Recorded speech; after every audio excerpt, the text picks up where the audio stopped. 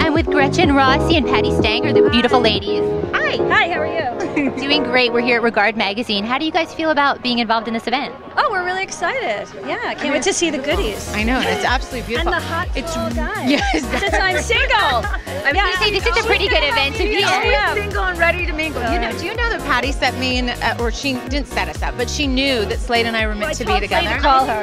Yeah. Is it what? He was bitching at me. You only want a brunette. I said, I see a blonde in your future, and it is Gretchen. And look at that. Wow, that's so romantic. Yeah. So she knew. She knew. And it's been 10 years. Did you know that? 10 years. 10 years. You guys are the cutest couple, by the way. Thank you. I mean, amazing. Thank you. Everything together. Don't last that long. Right. That's why I'm not getting married. Look at every marriage in Hollywood is falling apart. Because then he won't give you the romantic gestures that he always does on Instagram. Yeah, exactly.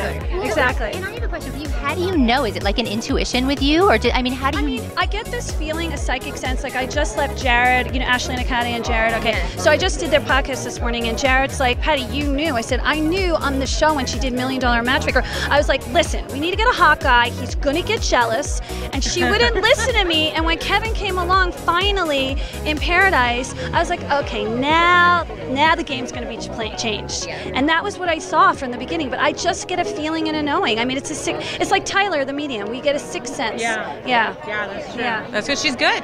She's good. She knew about Slade and I even before we started dating, so I love it. Now I just gotta find mine. I know. So you have a new show, or you have something coming out?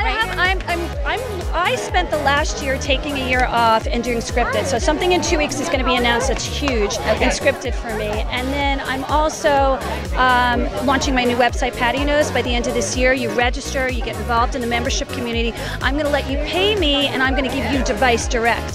So it's going to be a whole new different world for my business. Awesome. That's great. Yeah. And then you with your handbags and your empire that you're building.